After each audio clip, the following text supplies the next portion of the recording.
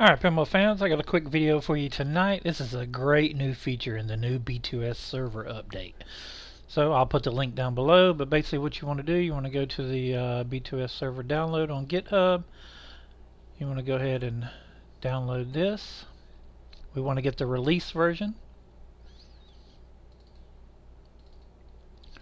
You want to go to where your B2S server is installed.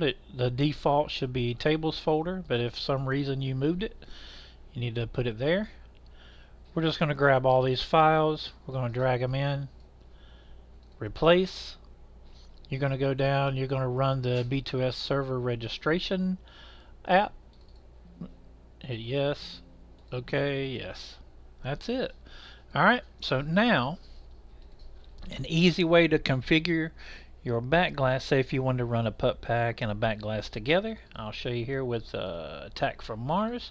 I have both of them installed, and if you want to turn off the back glass but use the full DMD, alright, as you can see it, my B2S is covering up my putt pack, but now you can come over here, right click, and right here it says back glass visible. We can just boom, turn that off. Save settings, just like that. Great